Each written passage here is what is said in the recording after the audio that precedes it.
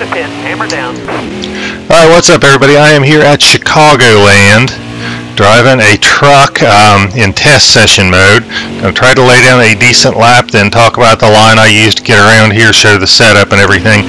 I have ran a 31-1-2-3 with this setup.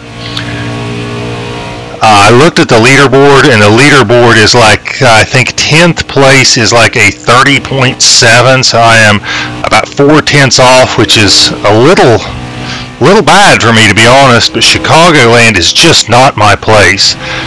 I've got setups here that I think feel real comfortable. They seem to last. Everything looks and feels good about them, except the stopwatch is just not kind to me. I'm not sure if it is something I am missing setup-wise, or if it is more in the line I am running or something. But I had a subscriber ask for a Chicagoland setup for trucks, and I said I would get it out there, and this is the best I got. So there is my all-time best. So there is a 31 flat.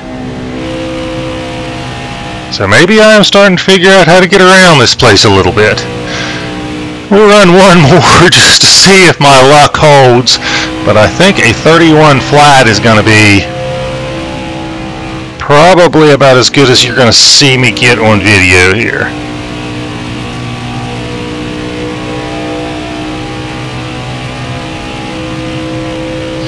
Yeah, that was 31-1. Okay, so let's talk about the line and we'll go show the setup. I like to start off with a high entry and dive it down, and there is a patch, a big patch, like I am entering it here. It looks like they ripped up the pavement and redid it or something. It's kind of, I guess it's rectangle shaped. About the time I'm hitting it is where I lift going into turn one, and it is a quick lift. You got to make a conscious effort to get right back on that throttle really fast in turn one. But it's a high entry, that's my lift point, and I drop down to the bottom and try to run the bottom through two, and then as I exit two, I'm really big on trying to get momentum and keep momentum, so I'm not real concerned about hugging the white line as you exit. If the truck wants to drift up a little bit, you got a big long straightaway, I'm more concerned with maintaining speed down the straightaway than I am with hugging that white line all the way through the exit. Going into three, about where I'm passing this stops or traffic light that I just went by. See if I can back up and you can see it. That's about your starting point of turn three, and you can see it better here, right here. And again, I am starting off wide. I turn the wheel pretty hard to get myself into the corner. I really don't lift. About the middle of the turn, if I feel like I'm not making it, I'll lift just a hair, but I'm still probably 80-90% on the throttle.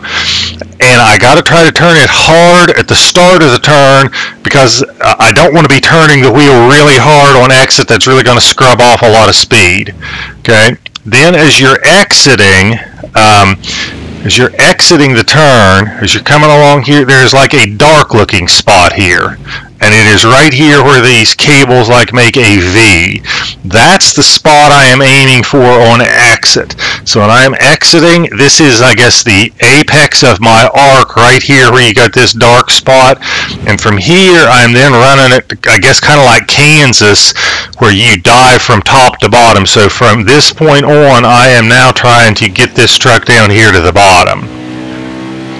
And then I'm going to run the apron all the way down through the start-finish line. So that is my lap at Chicagoland. Let's go take a look at the setup. It's still like get below 31s, but considering that was over a 10th faster than my fastest lap, I am pretty happy with it. Let's look at the setup. I think this is probably fairly typical. There's a few nuances here as I'm doing things a little bit different, and as just because kind of I evolve through working through setups and trying to get better and better at them. The front weight and wedge are a little lower than what I've been running on a lot of setups, but that's partially because this is a truck series and the trucks run tighter, so I have to go a little lower on the front weight and wedge to get them to turn, because the trucks tend to run really tight. The rear spring, specifically the left rear spring, I went way up on that. That was because I was trying to correct the truck wanted to get loose on exit, especially late in a run. So I went up on the left rear spring to try to correct that.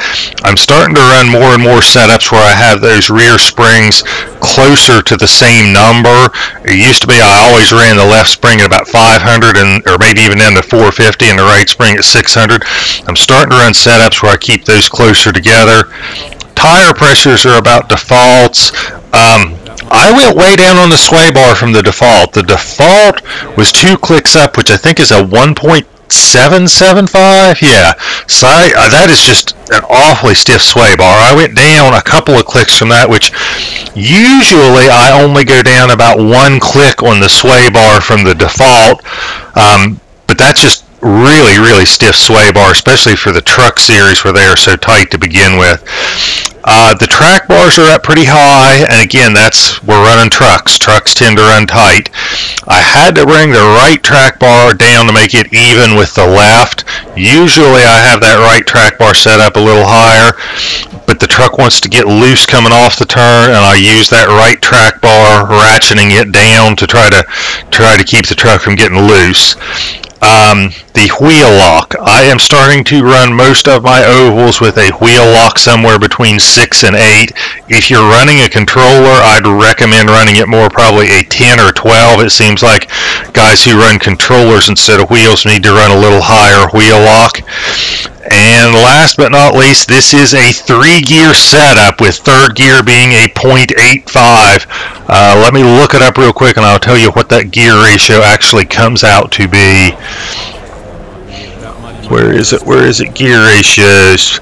That comes out to a 3.188 gear ratio. So if you use the standard 4-gear settings, you'll be stuck somewhere between, you got to go from a 3.25 to a 3.10.